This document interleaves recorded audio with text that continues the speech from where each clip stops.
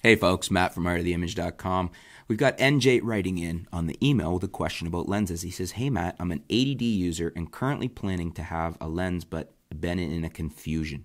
Hope you will help me for selecting the best lens between the Tamron 18 to 400, the Sigma 100 to 400, and the Tamron 100 to 400. And also, if you know any other better lens within the similar price range, then please let me know." Good question. Thanks for your question. First, I want to point out that we're not really comparing apples to apples here with these three lenses. The Tamron 18 to 400 is a very wide zoom in the sense of 18 to 400. The zoom range is quite wide. In comparison to the Sigma 100 to 400 and the Tamron 100 to 400 have a reduced zoom range. They start at 100. The other one starts at 18. So typically what's going to happen in a situation like this is both that Sigma 100 to 400 and that Tamron 100 to 400 are going to perform in general overall better than the 18 to 400 in terms of sharpness and image quality, just because they're trying to do less, whereas the Tamron 18 to 400 is trying to do a lot more, and you tend to lose when you get into a super zoom. You do tend to lose a little bit of quality for convenience. Not to say that should be the reason for your decision. The convenience may overrule the better image quality that you might get out of the 100 to 400 lenses.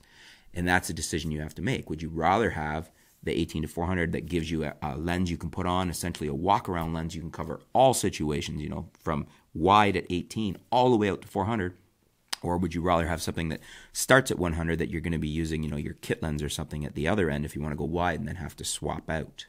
A lot of people are liking the super zooms. The 28 to 300, I believe, is one of Scott Kelby's favorite super zooms. And I think he uses that a fair bit, if memory serves, on a full frame. So the question here is for you to decide, do you want the convenience of an 18 to 4, which is very convenient, there's no doubt about it, but you're going to suffer a little bit on image quality compared to the 100 to 400s. And then at that point, it's just a question of the Sigma versus the Tamron. My preference has always been Sigma because I have had some issues with Tamron in the past. However, I do know that Tamron, a lot of people are very happy with Tamron. They make some very good lenses by reviews and reports and whatnot. But because of that, my preference would be the Sigma. But I'm going to throw it back to our viewers. If you are in NJ's position here and you wanted to buy a lens, would you go for a super zoom, an 18 to 400 like this Tamron?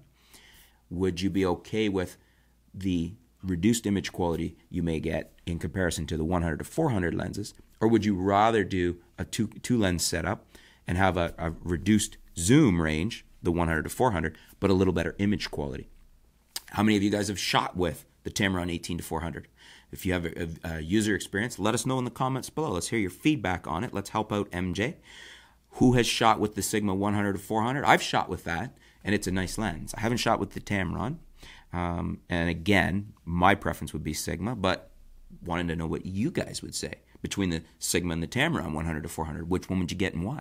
Have you shot it? Do you own it? Let us know in the comments below.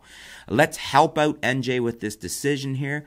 All the feedback we get from you folks is helpful to our viewers anytime they write in, because it just gives them maybe something I hadn't thought of, extra feedback from people, maybe differing opinions, and it's just easier to make a decision that way. Thanks for your question, NJ. Looking forward to hearing what our viewers have to say, and stay tuned. We'll be back soon here at artoftheimage.com.